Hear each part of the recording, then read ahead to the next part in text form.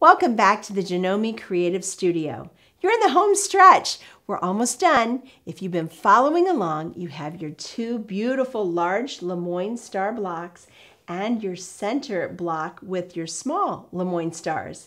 Now, if you haven't already made those, don't worry. We have the links provided in the description below. Just click on them and you'll get all the information you need. Now, this is the final installment in the 4-part video tutorial. And we're going to tell you everything you need to finish this beautiful table runner.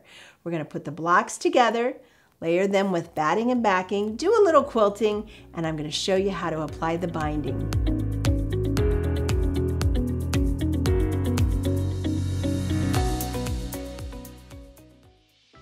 Okay, now it's time to put our quilt blocks together, and that's very easy to do. All you're going to do is sew the blocks to either side of the center block and press the seams open. Once that's done, now we have to prepare our quilt sandwich. You will cut a piece of batting and whatever fabric you choose for the backing, just a little larger than the top of your quilt. That's going to be approximately 46 inches long by 18 inches wide. That gives you some room on either side of the quilt top once you've made the quilt sandwich. Then you're going to layer those 3 layers together. Backing first, wrong side up, then your batting, and then your quilt top. Now you can use whatever your favorite method is for basting, whether it's pin basting or spray basting, whatever you like to do to baste your quilt together so it holds the 3 layers and just keeps them from shifting during the quilting process. Finally, you're going to use the walking foot on your machine, or you can use the AccuFeed Flex foot, whatever you have for your machine, and stitch through all 3 layers.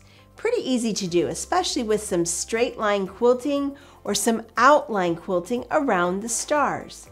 You don't need a lot, just enough to secure everything into place. Now let's talk about the binding. From whatever fabric you choose for your binding, you will need to cut 3 2.5-inch wide strips, selvage to selvage. That means the width of the fabric.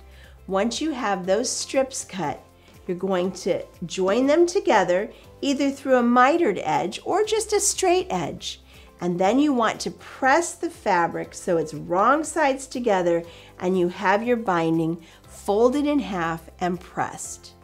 Now we're going to move on to the machine and I'm going to show you how to add this to your quilt sandwich. You've layered your quilt sandwich with your pretty little top, the batting and the backing, and you've done some basic quilting because that's really all you need. This is a project that's meant to be used. I'm hoping that you'll use this table runner every day, maybe make more in different holiday colors. But once you've got the quilting done, now it's time to apply the binding. So remember, anytime you're stitching through 3 or more layers, you want to use a walking foot. In this case, the AccuFeed Flex Plus feet. And with the M7, several different options come with the machine. Of course, you could use the standard foot, and it's the double. It means it's wider.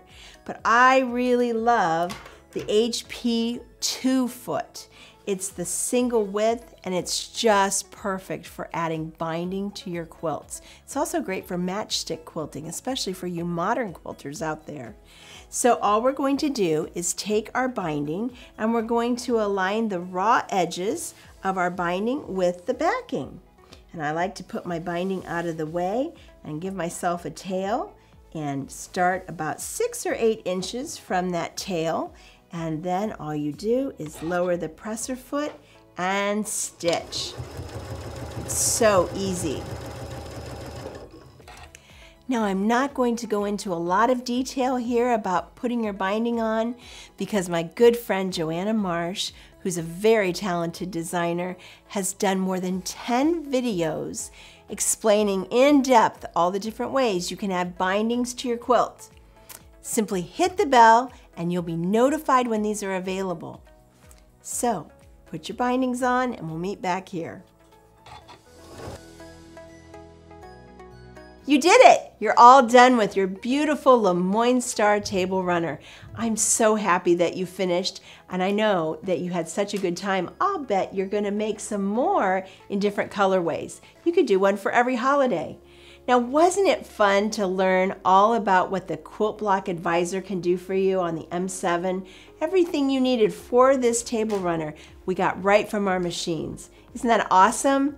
I learned so much about this machine. I'm still learning, and I know you will too.